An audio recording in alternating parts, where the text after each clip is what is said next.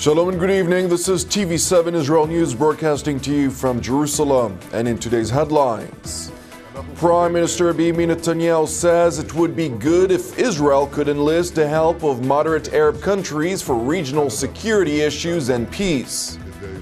French Foreign Minister Laurent Fabius says he will travel to Israel and the Palestinian territories in June to try to revive the peace process.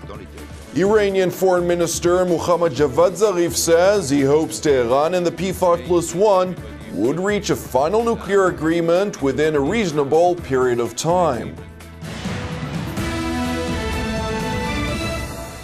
Prime Minister Netanyahu said that it would be good if Israel could enlist the help of moderate Arab countries for regional security issues and the peace process with the Palestinians. In a briefing to political correspondents, Netanyahu said that he was constantly considering the idea of reaching out to the moderate Arab states in light of the changes that are happening in the Middle East. He said, however, that the Arab Peace Initiative from 13 years ago was out of date due to regional developments. Meanwhile, France's top diplomat, Foreign Minister Laurent Fabius, said he would travel to Israel and the Palestinian territories in June to try to revive the peace process and persuade all sides to accept a French UN Security Council resolution that would set parameters for negotiations. Nous sommes pour une solution des deux États parce que il faut assurer la sécurité d'Israël, c'est évident. Mais il n'y a pas de sécurité et de paix sans justice. Or, justice n'est pas rendue aux Palestiniens. Il faut être clair. France recently handed a working document to Arab League countries in preparation of a Security Council resolution that would set a time frame and the exact parameters of a new peace initiative between Israel and the Palestinians. Et nous allons continuer. Je me rendrai avant la fin de ce mois, à la fois en Égypte, qui joue un rôle très important, dans les territoires palestiniens et en Israël. Je discuterai avec les dirigeants de ces pays. Nous voulons qu'on reprenne la négociation entre les deux parties, mais que cette négociation soit encadrée par un accompagnement international. Senior aides to the French top diplomat said the visit would take place ahead of a final round of nuclear negotiations between the P5+1, the United States, Russia, China, France, Britain, and Germany, and the Islamic Republic of Iran at the end of June.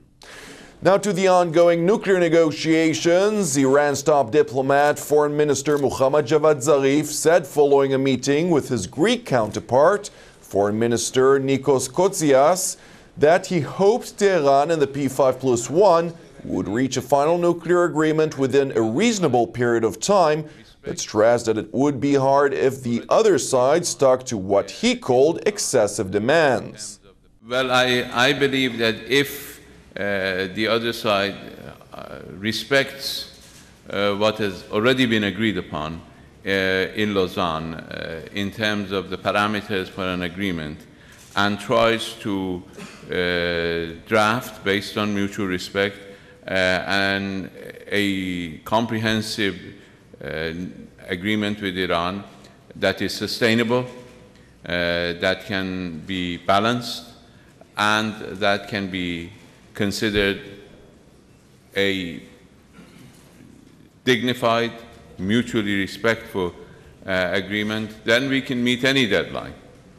And if people insist on excessive demands, on renegotiations, then it would be difficult to envisage an agreement even without a deadline. I am hopeful that this will in fact reach a final conclusion within a reasonable period of time. France warned on Wednesday that it was ready to block a final breakthrough agreement unless Tehran provided the United Nations nuclear watchdog, IAEA inspectors, with access to all installations, including military bases. Iran's Supreme Leader Ayatollah Ali Khamenei last week ruled out international inspections of Iran's military sites or access to nuclear scientists under any agreement, remarks which were later echoed by Iran's military commanders. As talks resumed in Vienna on Wednesday to bridge gaps in negotiating positions before the deadline set for the 30th of June, The United States said it was not considering an extension, despite comments from France and Iran indicating otherwise. Zarif is scheduled to meet with his American counterpart, U.S. Secretary of State John Kerry, in Geneva tomorrow. Among the issues at stake are the pace of easing Western sanctions imposed over the Iranian program and the monitoring and verification measures to ensure Iran cannot pursue a clandestine nuclear weapons program. Now to Israel's northern neighbor Syria. Russian and U.S. positions on the war-torn country are getting closer after several high-level contacts between Moscow and Washington this month over the bloody conflict, which according to the United Nations claimed the lives of more than 220,000 people. Russian Foreign Minister Sergei Lavrov said following a meeting with his United Arab Emirates counterpart Sheikh Abdullah bin Zayed Al Nahyan in Moscow that the mutual understanding between Russia and the United States is based on the realization that there can be no alternative to a political solution in Syria. У нас действительно, мне кажется, сближаются позиции с Соединенными Штатами, прежде всего в том, что касается заявлений о безальтернативности политического урегулирования в Сирии на основе Женевского коммюнике от июня 2012 года. Lavrov continued by criticizing Washington for supporting some of the armed opposition groups fighting Syrian President Bashar Assad, saying Russia considered this approach short-sighted. Meanwhile, in a special interview with the leader of the Al-Qaeda's Syrian wing, the Nusra Front, he said the main focus of his group was to capture Damascus and warned members of the country's minority Alawite sect to renounce President Bashar Assad and change their beliefs in order to be safe. The Nusra Front has made gains in northwestern Syria alongside other insurgent groups in recent weeks. Nusra's Abu Mohammad al-Jolani told Qatar's Al Jazeera television in a rare interview that their mission was focused on toppling the Syrian regime and warned all parties that supported it, including Lebanese Shiite group Hezbollah, which backs Assad. حزب الله سيكون أمره مجرد وقت. بمجرد سقوط بشار الأسد سينزوي إلى الجنوب تلقائيا. حتى وجوده في الضاحية سيكون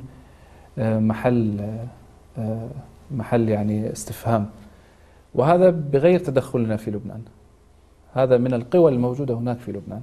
وأنا أدعو من هذا المنبر كل القوى والأحزاب المتواجدة في لبنان أن تدرك ما أقوله جيدا وتدفع بهذا الاتجاه. His warning to Alawite villages and uncompromising language will do little to dispel Western fears about the growing influence of hardline insurgents in Syria and Nusra's loyalty to Al-Qaeda. The Alawite community, of which President Bashar Assad is a member, is an offshoot of Shiite Islam. The Sunni Muslim Nusra Front is the most powerful faction in Syria, opposing both Assad and the Islamic State of Iraq and Levant. The Nusra Front leader claimed his group was not at war with Christians, as their focus right now of fighting was directed solely at Assad's forces and Hezbollah. When pressing on the matter, he noted that all options were open. If U.S.-led forces continue to target it, they will retaliate against the West. بالنسبة لجبهة النصرة التوجيهات التي تأتينا من الدكتور أيمن حفظه الله هي أن جبهة النصرة مهمتها في الشام هي إسقاط النظام ورموزه وحلفائه أقصد كحزب الله وغيره. فالتفاهم مع الفصائل لإقامة حكم إسلامي راشد ينعمون به أهل الإسلام. ونحن الإرشادات التي أتتنا بعدم استخدام الشام كقاعدة انطلاق لهجمات غربية أو أوروبية لكي لا نشوش على المعركة الموجودة. Thank you for watching us. Praying for the peace of Israel and the peace of Jerusalem. I'm Jonathan Hassan of Erev Tov and Shabbat Shalom. And we will see you again on Monday at the same time.